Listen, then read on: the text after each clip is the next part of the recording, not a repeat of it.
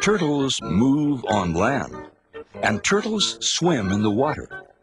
But whether on land or in water, turtles are great fun to watch.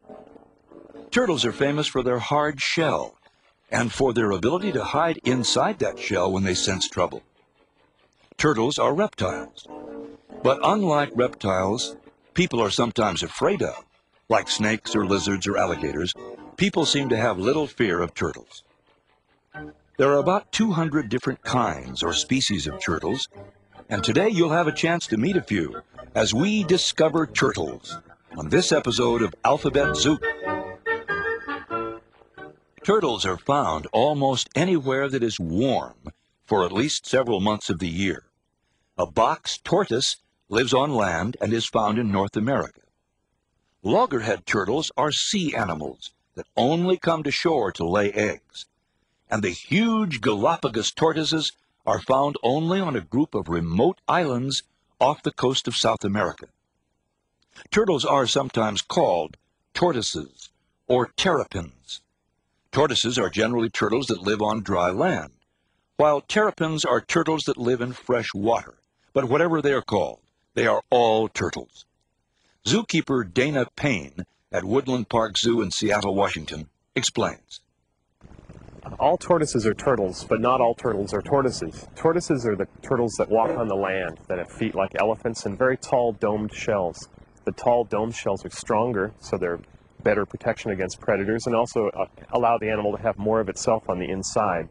Water turtles are shaped in a way that makes them very much quicker at swimming through the water. It's shaped for cutting through the water.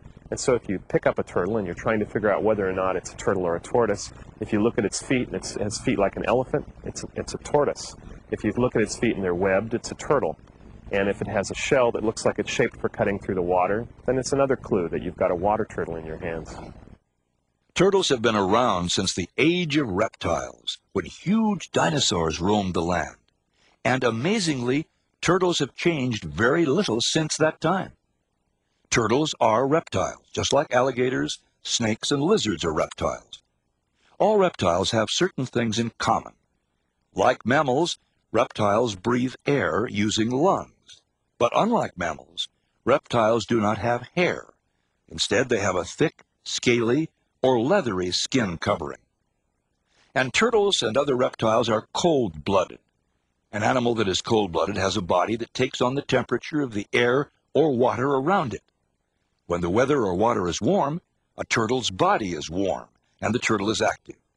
When the weather or water is cooler, the turtle's body turns cold and becomes inactive. So for all reptiles, temperatures greatly affect how and where they live.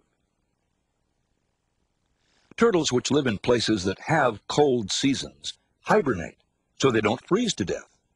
As the cold season approaches, the turtle puts on extra fat, which will supply it with the energy it needs during hibernation. As the temperature drops, the turtle becomes less and less active. Finally, the turtle will burrow deep into the mud at the bottom of a pond or into the ground and hibernate until the weather becomes warmer again. When a turtle hibernates, it slows down its body so that it breathes less often, slows down the number of times its heart beats in a minute, uses less energy, and is able to live with a much lower body temperature. Turtles can die if they're exposed to temperatures that are too cold. They can also die if they become too hot. To keep cool in hot weather, turtles will move into the shade or will find some cool water to bathe in. When you look at a turtle, the first thing you notice is its shell. Turtle shells can be high and rounded, low and sleek, or even rough and bumpy. The shell is bony and hard, and is how the turtle protects itself from its enemies. Many turtles can pull their head, tail, and legs inside their shell when they sense danger. A turtle's shell is made up of two parts, a top, called the carapace, and a bottom, called the plastron. These two parts are usually joined at the sides by bony ridges that are called bridges. At the front and back ends are openings, where the turtle's head, tail, and legs stick out. A turtle's shell is actually part of the animal's skeleton.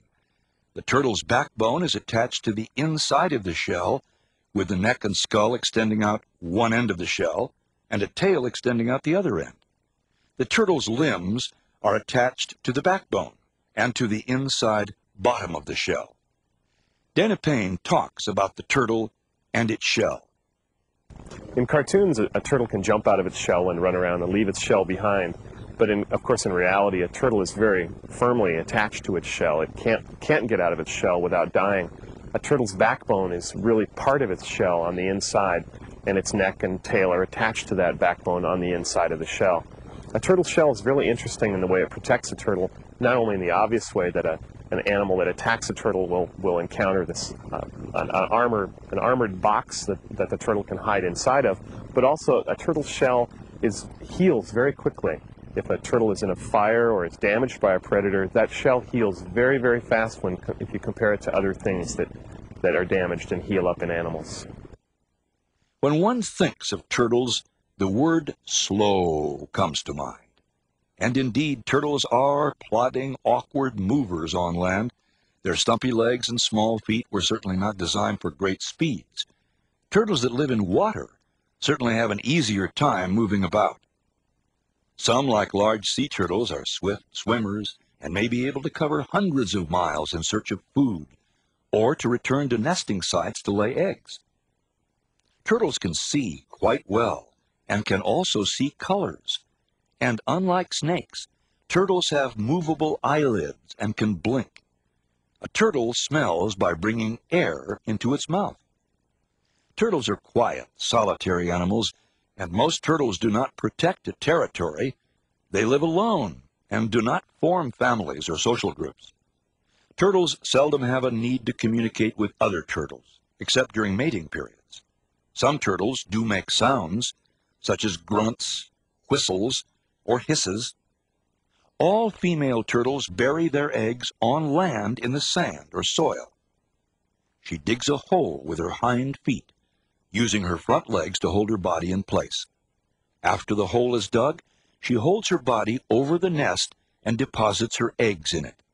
She may lay 1 to more than 200 eggs. She then covers the nest and packs down the loose soil with her body.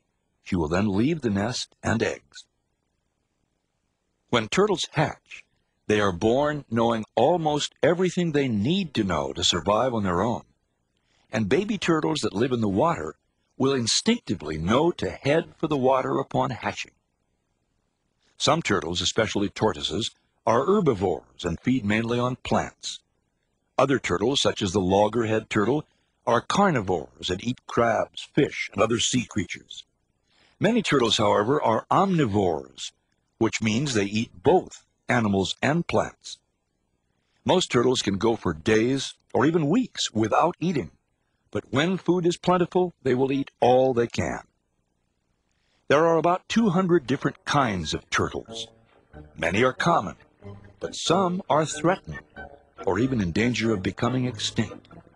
This is especially true of sea turtles that have been hunted by people for their meat, eggs, and shells, which were used for jewelry and other items.